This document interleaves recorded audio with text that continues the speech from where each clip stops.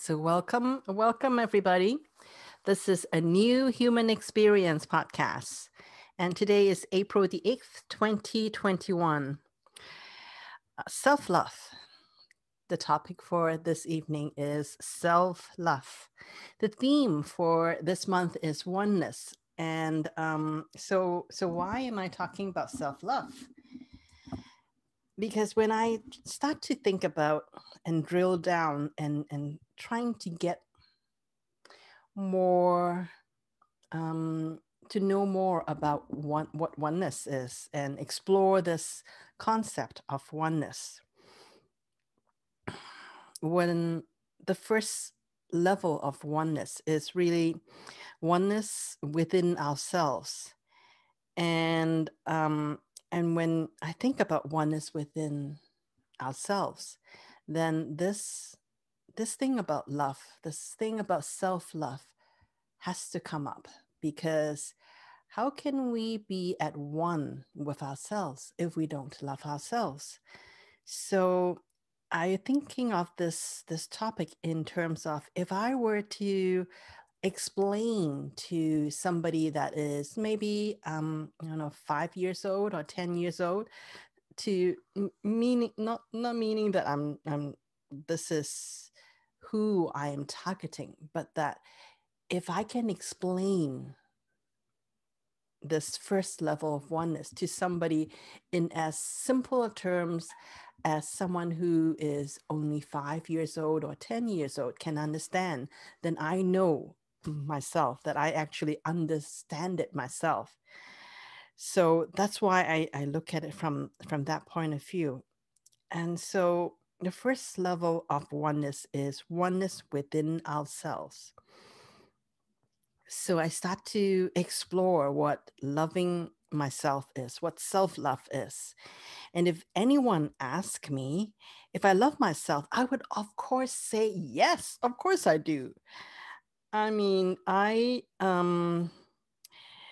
do so many things for myself. I take a bath so that I can clean myself, make sure that I have clothes to wear, clean clothes, warm clothes, beautiful clothes. And if I am trying to be, let's say, in a business setting, I would try to make sure that I have, more appropriate clothes that are appropriate for the occasion, so that I don't, so that I fit in. So, and so, and also I eat. Like I love cooking for myself. I love cooking for other people too, but I do love cooking for myself too. I make sure that I create food that nourish my body. Even though, of course, I would love French fries, but I don't eat that. I eat food that I know it's going to actually be good for my body. I would like there are so many things I do for myself. I have a roof over my head. I make sure the place I live has, people that are nice to me. And I make sure the place is tidy enough. And all of those things, those are things that I do. And these are the things that I have learned and have been taught to me of the ways that I can take care of myself and show love for myself. So, as far as I'm concerned, I love myself so very much. But on the other hand, when I started looking at this idea of self love, there are also things that I, let's say, if I look at it at a deeper level, I can see the holes in my arguments to the fact that I think I love myself or I believe I love myself. For example, I've known for a long time that having fluoride and all of these additives in the water is not good for myself. But I've still been drinking water from you know from that. I haven't really done anything concrete to stop taking these toxins into my body until recently. I actually managed. I think I mentioned that I started, buying a water filter that is actually going to filter out all those, or as much as possible, the things that are harmful to my body. So, and the other thing is, for example, the other day I was actually cleaning my doing some cleaning in my bathroom. And afterwards, I felt so bad because I've been inhaling all these chemicals that I've been using without even thinking for the last, I don't know, for as long as I've been cleaning the bathroom. And it just dawned on me, how come I didn't think of getting something that is not as harmful to my body?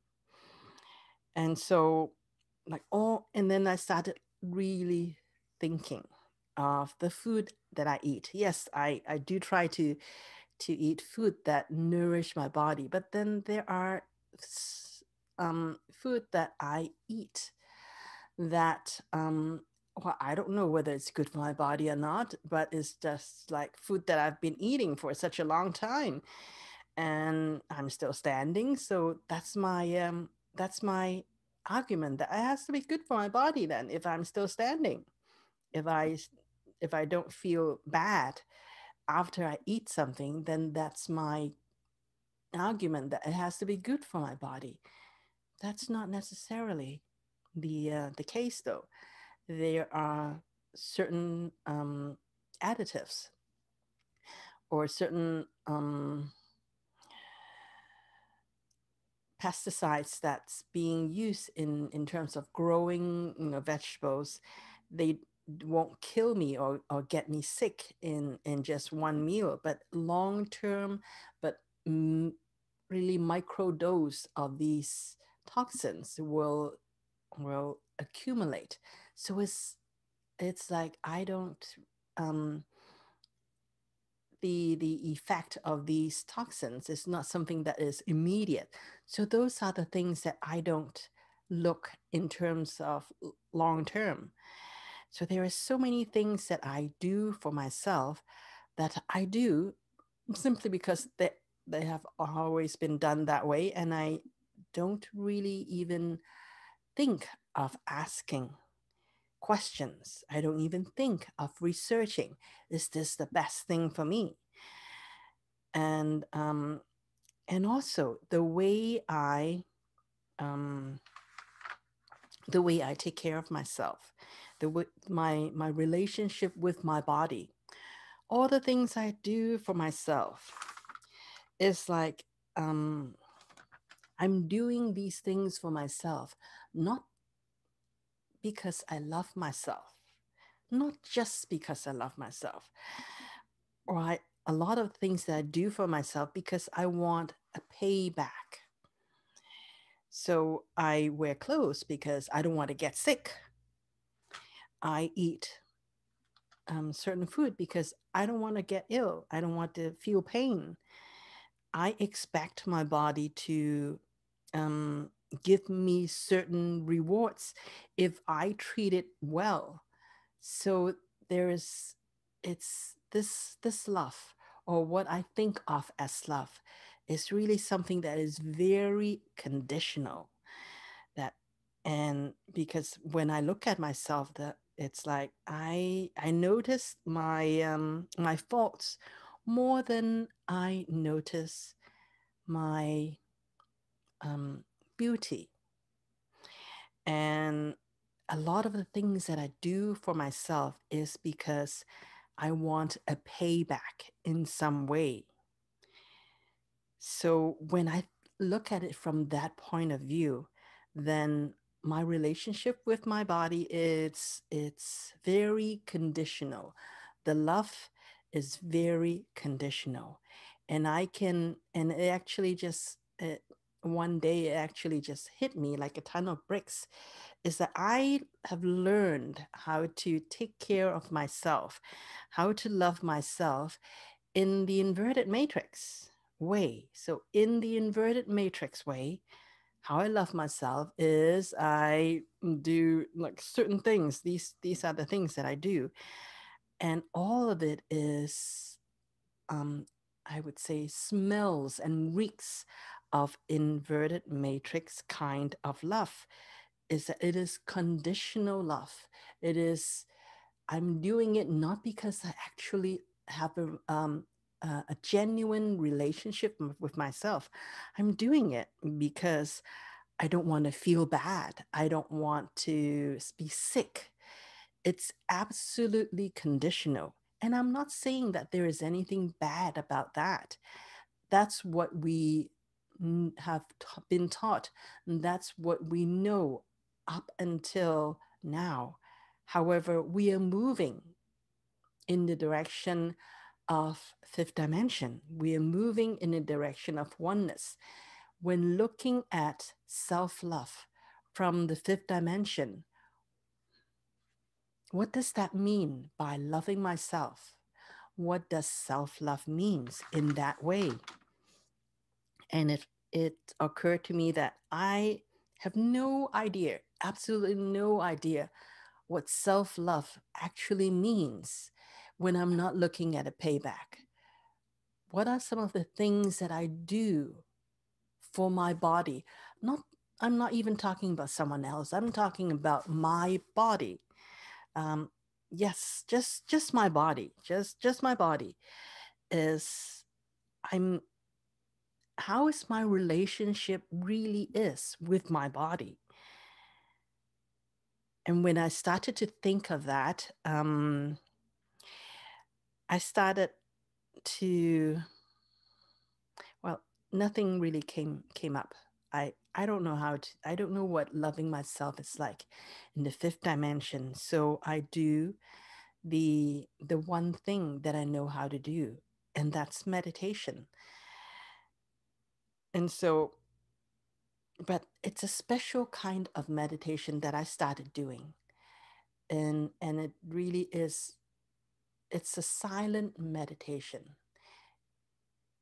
What I mean by that is that um I don't listen to a any music. I don't listen to somebody's guidance. There's nothing wrong with guidance, nothing wrong with music, but I just actually want to use this medium of meditation to spend time with myself, just me and my body, nothing else. And I um no input from my senses. I but of course it may not be possible because sometimes there's certain smell in the house that lingers on for longer than I would like it to. And there are traffic going by. I don't live in a deserted island. So, yes, there are some noises, there are some sensual input, but I try to keep it to a minimum and to just spend time with myself. And so that's the route that I take. And what I actually discovered is that I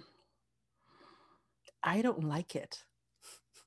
It is something that is so foreign to me that I spend as little time as I possibly can to not be with myself, even when I am by myself. And in my meditation, a lot of the times there are so many thoughts in my mind. It's like I'm addicted to all these thoughts, but these thoughts are really things that distract me.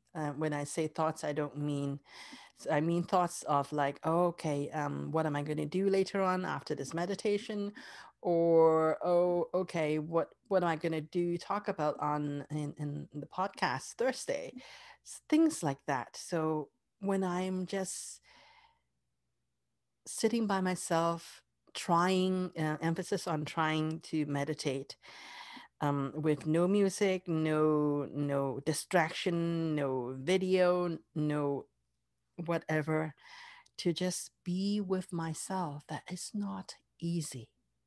It's not something that is easy. That's why um, I've been doing as little, or try to um, spend as little time as possible to be with myself. And so, what I actually, and I persisted for a while. I persisted for a while until it actually, what actually happened was that my, my body helped, or I should say, the energy helped me. The strong energy that's coming in really helped me by knocking me out. By my body is like shut down pretty much for day or two, and it is within those time, this very recently, that I really got it. I really, and when my body recovered, I actually was so appreciative of my body. That's when I really spend the time to be just with myself. Um, no input, no sensual input, nothing to see, nothing to hear, and minimal thought as well. Because I know how to get there. I've been learning this for a long time. It's just that most of the time I'm so addicted to distracting myself. And and for me, this is what the next level of loving myself is like, is when you love someone, you spend time with them. And that's when it finally hit me, is how come so many people have such a problem with loving themselves. Is because they don't spend time with themselves. A lot of times we are by ourselves, but that does not mean that we are spending time with ourselves. A lot of the times, especially in this past over a year, a lot of the times we spend time by ourselves. But are we spending the time with ourselves? Or are we actually trying so hard to distract ourselves from being with ourselves? How can we love someone if we don't even know? We don't even spend time with them. How would you how would you like it if you have a boyfriend or a girlfriend that you two are trying to have a relationship together, but they're always on the phone, trying to distract themselves? Yes, they are with you, or I should say, they are next to you, but they're not with you. How does that facilitate love? No, it does not. This the When I really looked into self-love, what self-love means for me, it's really to spend time with myself. Spend time just not by myself, but with myself. Just be with my body, not trying to get anything from my body. I'm not trying to get anything. I just want to spend time for the sake of spending time with my body. How often do I do that? I'm trying my best to do more of that now. And I'm starting to get to a deeper understanding of that. And this really comes about because I made a commitment to really start to activate my own DNA, because I know that like we have 12 strands of DNA, all contributed from different races. We inherited these traits, or I should say, what's the word I'm looking for? We inherited these traits. Yes, that's the word I'm looking. Traits and gifts from different cultures, different civilizations.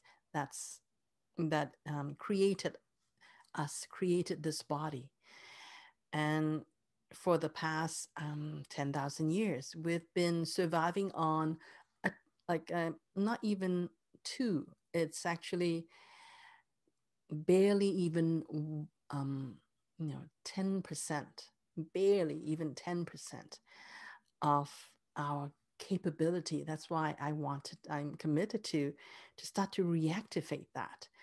And I try to search ways to reactivate that. But actually, the easiest way, the simplest way, it's just spending time with my body, spending time, not even talking, but actually just being with, just observing.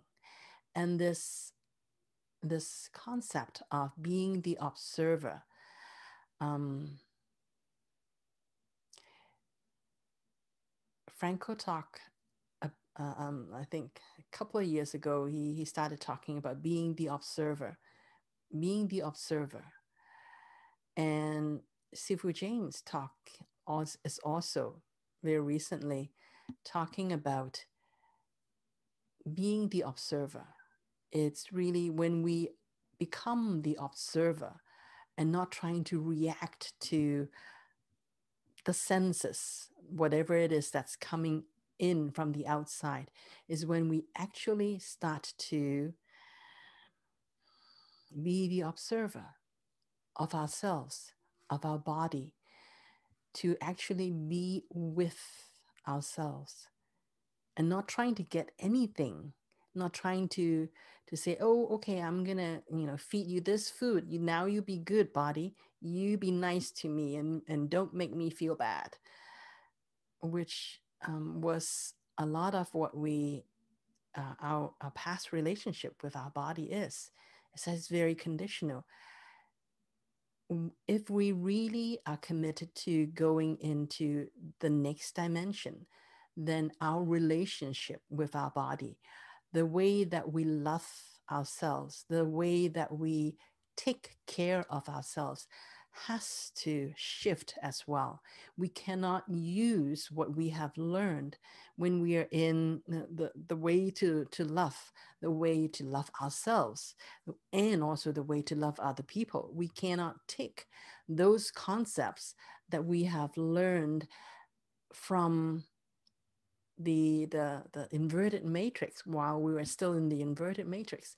If we do the same when we are moving into the fifth dimension, then we may never get there, because it's that kind of thinking that kept us in this loop of being stuck in this inverted matrix. We have to actually be willing to let go of that.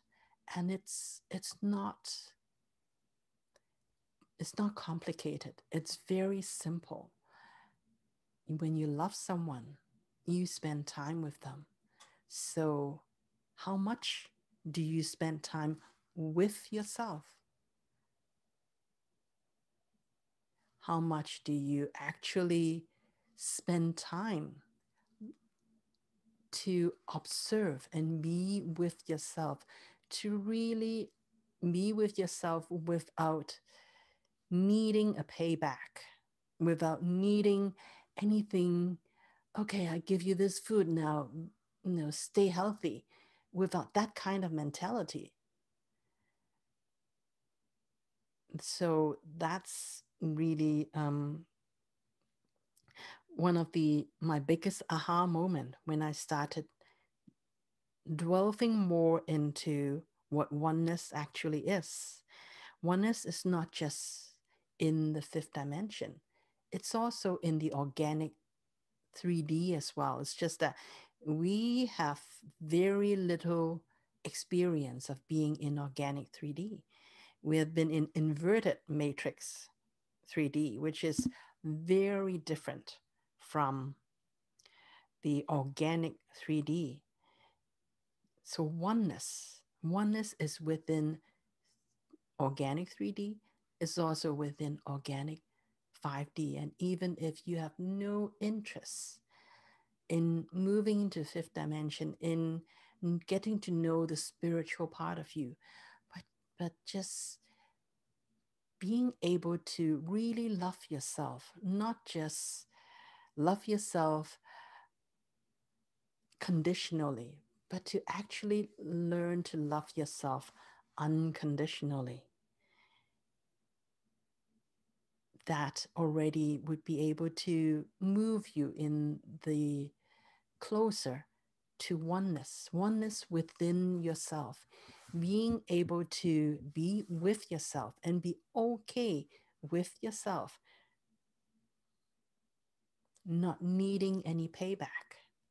You eat not in front of the TV or in front of your laptop trying to, listen to or a video, seeing some sort of video to distract yourself. But when you eat, when you actually feed yourself, is to just be with the food and really enjoy every bite that you put in your mouth and actually observe how your body reacts to each bite of the food, to actually savor each bite of food. How often do you do that? How often do anyone do that? Most of the time, I know I've done this very, like most of the time, that's what I do too, is when I eat, I make sure I have, I would put on something comedy show, or I would look at cooking show to distract myself. I'm absolutely guilty of that.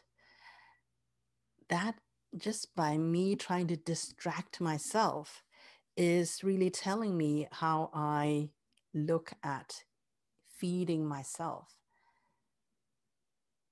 I remember I've actually been in workshop where what we do is we eat a piece of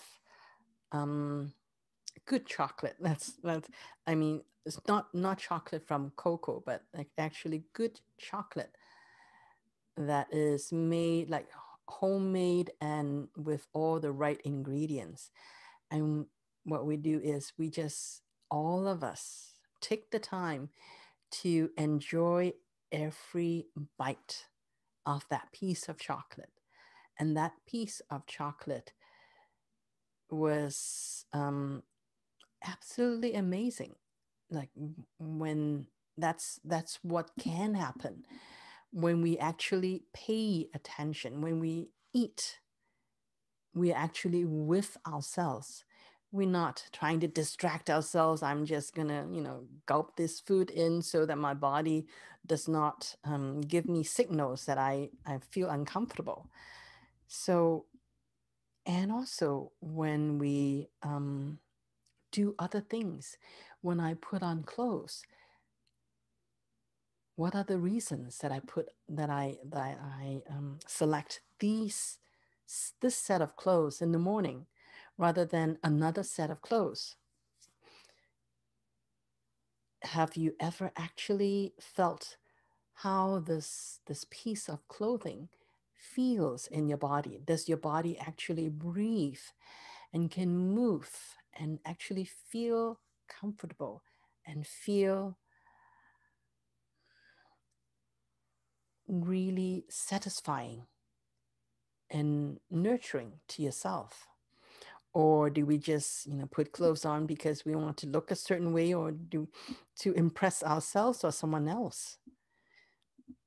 So these are the little tweaks that I have find really helps me to start on this journey of self-love, to actually slow down and think about what I'm doing, where my mindset is when I'm with myself.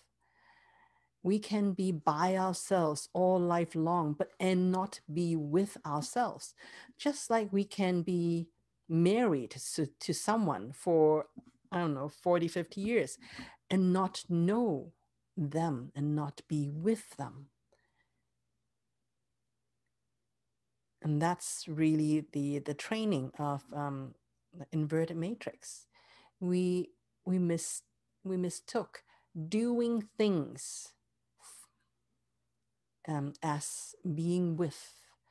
It's not exactly the same. It is not. And in this look at oneness, and I really begin to realize that I cannot understand what oneness is with the mentality that I've been trained on from the inverted matrix. That no wonder oneness seems something that is so far-fetched, because we don't even know how to be with ourselves. Oneness really starts from within. And I am pretty sure, maybe not 100% sure, but from where I am right now, oneness starts from within, and oneness is simply self-love. But the idea of self is just moving outwards as we get out of our own ego, as we start to understand that we're not just this body, we're not just this little square space that I have in my that I called my home. That this one, the one that I love, the one that I want to be with and to be at one with, this one, the definition of one, the real ultimate oneness is actually a redefinition of what we think of as one. And when we want to really get to oneness, the first thing we need to do is actually redefine what self-love is. It's not about doing things, it's about being with. And if I can stand to spend time with myself and not just doing my best to distract myself by entertaining all the thoughts, all the soundtrack, or all the visual entertainment, when I can actually just be okay to be with myself, to be at one with that me, with that definition of one, of what my definition of me is. And when I can get with that and unconditionally love that, then that is the first level of oneness. I'm not there yet. I have to be absolutely honest. I have just actually found a crack in the door to get to that, and that I'm just here to share what it is that has come to me. So this is all I have for today.